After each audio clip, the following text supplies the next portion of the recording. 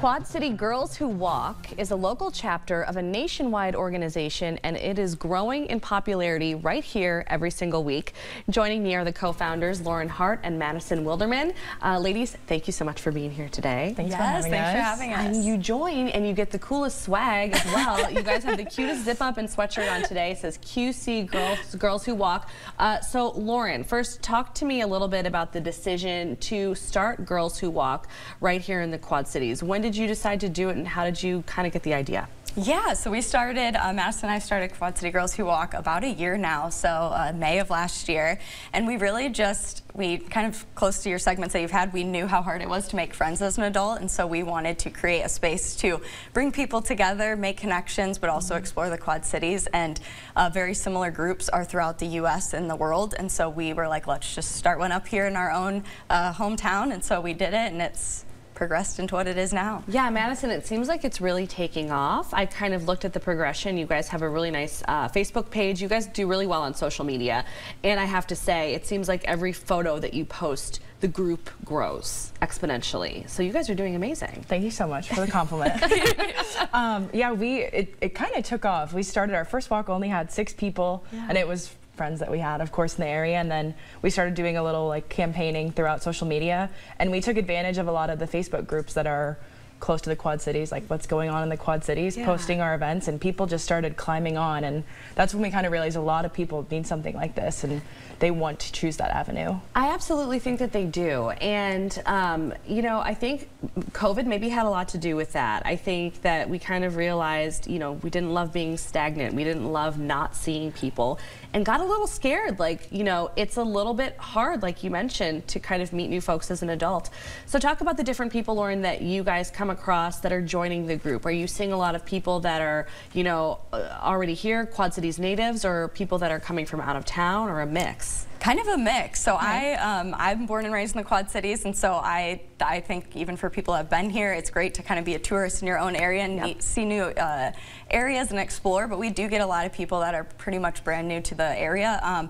A lot of like travel nurses or new people are just traveling to the area for their jobs, so they just are looking for a new place to hang out. But so it really is a mix, different age ranges, different. We have some kids come, we have dogs, really just anybody. I've seen people bring the dogs for the walk. That's great. So you guys put together a variety of activities, and we're going to get to all of them in just a minute. But first, we want to talk about the walks specifically. So how far are we walking, Madison? How do you guys choose the location for a walk, and kind of how do you spread the word and let people know where you'll be?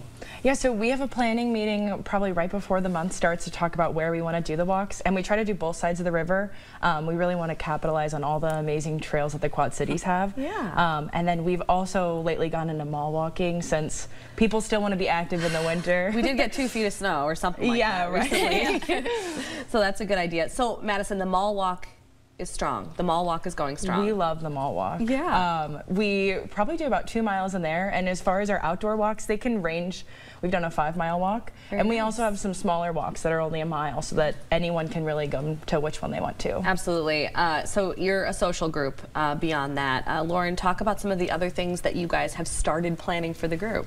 Yeah, so we do some happy hours, we do attend some yoga events, or we've just started a book club, but we really wanted to take advantage of events that are being held in the Quad Cities by other local businesses. So we went to a shopping event this last weekend. We really just want to create a place where people can get together but explore things that are already happening in the Quad Cities, so you don't have to go alone. Absolutely. You start with something as simple as just going for a walk, and then you kind of get the group together and see who's interested in doing some of those other things. Like you said, happy hour, like maybe a Galentine's shopping weekend or something like that. It really is a good way to just start meeting new people and getting out there. Okay, so let's talk about some of your upcoming events. You actually have one event happening this Sunday, correct? Yes. That's at Crow Creek Park? Yes. Okay. This is a co-ed walk. Yes. Talk about that. So we wanted to gear towards, since it's Valentine's Day, we thought, why don't we have a co-ed walk and maybe invite everybody? Because a lot of our marketing is kind of geared towards women. Absolutely.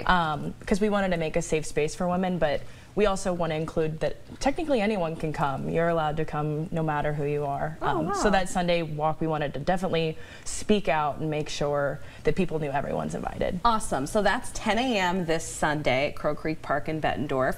You guys have a mall walk coming up on February 22nd. That's on the screen. That's in the evening. And as you mentioned, you alluded to a book club that you guys just started. That book club discussion, February 29th at Vibrant Credit Union.